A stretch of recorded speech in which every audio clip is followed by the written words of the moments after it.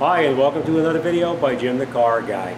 Today we're going to talk about a very common problem with a lot of cars today. Everybody has tire pressure monitoring systems on most of the new cars, from like probably 06, 07 and on up to the present day cars. The light comes on all the time, low tire pressure, or it shows you the picture of the low tire, or it'll come up tire pressure monitoring system, TPMS issue. I'm going to show you the easiest things to check first, and then how to proceed to the more difficult things that can cause a problem. Let me bring in this truck. I'm going to show you what's going on with this particular vehicle, and then we're going to go through step-by-step diagnosing what the problem is and how to go about correcting it.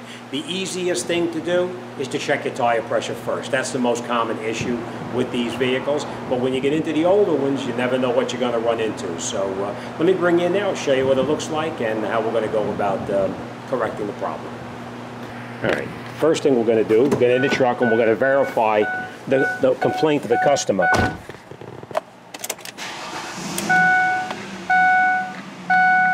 So we're going to start it up. And now this particular vehicle, it says on here, check tire pressure. But it also shows you that piece right there, low tire pressure. You see the indicator right there? That's a lousy picture, isn't it? All right, that's the low tire pressure thing. So, all right, so the first thing we're going to do, we're going to go outside and I'm going to talk about it. I'm going to show you what to do step by step now. We're going to do the easiest thing first, and then we're going to talk about what these tools are here. First thing you want to do is you want to open up your door of your vehicle. And usually on the, good morning. Usually on the vehicle, someplace in the door jamb, which is usually right down over in this area right here, it'll tell you what the tire pressure is supposed to be for each particular vehicle. If it's not on this door jamb, it'll be on the door itself. All right. The next thing to do, and the easiest thing to do now, we're going to close this because that beeping noise is going to drive you crazy. Next thing you want to do, and the easiest thing to do, is to check your tire pressure. Now you do have the gauges that we used to use years ago, which is just pretty much a slide gauge like this here. They're very accurate too. But if you want to get something that's actually, what I like using here at the shop is a tool just like this here. This particular tool, what I like about this one here is you can put it onto the tire itself, you snap it onto the stem, and you come over into here, you press this button here, it's a digital of course, and you'll see that it reads, it's backlit, it does have a light in the back if it's dark out, and it'll tell you what the pressure is. If the pressure is too high, and I might add, pressure that's too high will also make that light come on also. So it's very important that the tire pressure be what it calls for on the door jamb itself. All right, so with this particular gauge, you press the button here, and it'll show you what the actual readout is. And what I like about this is you don't forget to turn it off. It turns off by itself, usually after about, I don't know, 15 to 30 seconds, something like that. If you need to take the valve out, what I like about this is down in the bottom right here. It's got the valve extractor right in the bottom like this, just in case you had to take the valve out of the tire for one reason or another. Also, if you had to purge off air, you would just press this button here and you would purge off the air, and you press and release until you get to your correct pressure that's recommended. So, all right, so first thing we're going to do is we're going to go down to the tire and we're going to check each one of the tires one by one just to see what's going on with it. All right? Now me, just because it's me, I always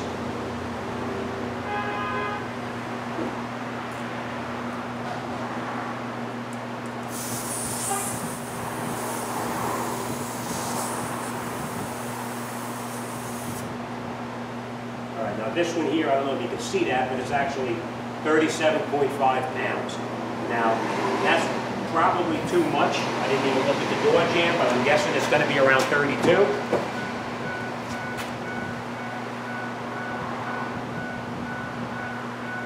I'm wrong, it's 35.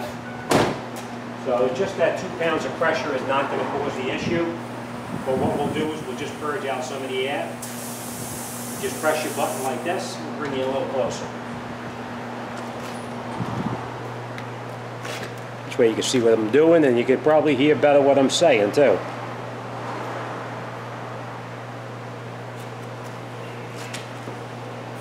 Alright, and now you can see it's actually at 33.5. I'm sorry. Right now, it's actually 36.5.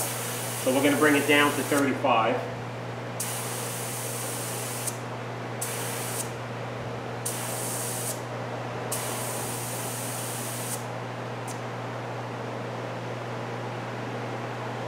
Okay, now I didn't let too much air out, so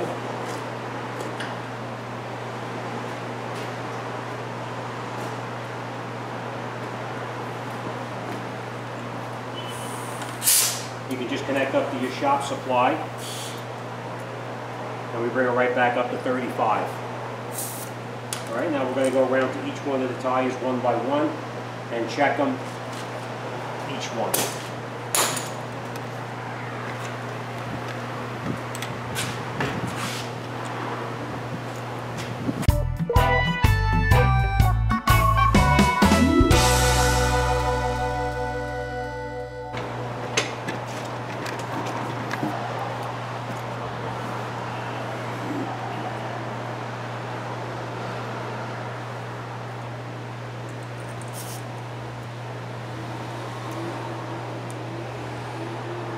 All right, this tire is actually 26.5 pounds, which tells me that there's something going on with this tire right here. There could be a nail or something in it.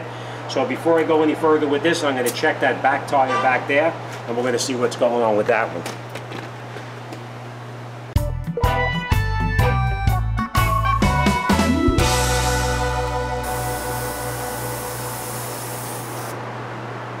All right, being that this one here is showing 25.5 pounds, I'm pretty confident. Actually, let's get back on the other side and we'll talk about this. So in this particular case, being that there's one tire that's low and the other ones are all above the normal tire pressure, we're going to assume that that right front tire has got a nail in it. So I did pull it off the car now. I'm getting ready to check it in the bucket, and we'll see what the problem is. All right, but if you're going to be doing the job, make sure you get yourself a good gauge just to make sure you have the correct tire pressure. Okay, so start with the easiest thing first. If that doesn't work, then you proceed further. You'll have to get something like the